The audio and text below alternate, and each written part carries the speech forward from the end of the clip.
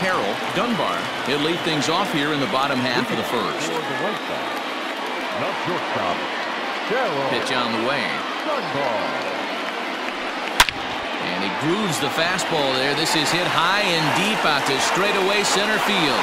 Leaps, and he made the catch. He took one out of the stands. Santa Maria. That was a pretty spectacular catch right there. A lot of guys mistime that jump because they're worried about the wall coming on. But he got it just right and hauled it in. Great stuff. Striding in, Nate Rush is back in the starting lineup for this one after sitting out last night's game. First pitch of the at-bat on its way.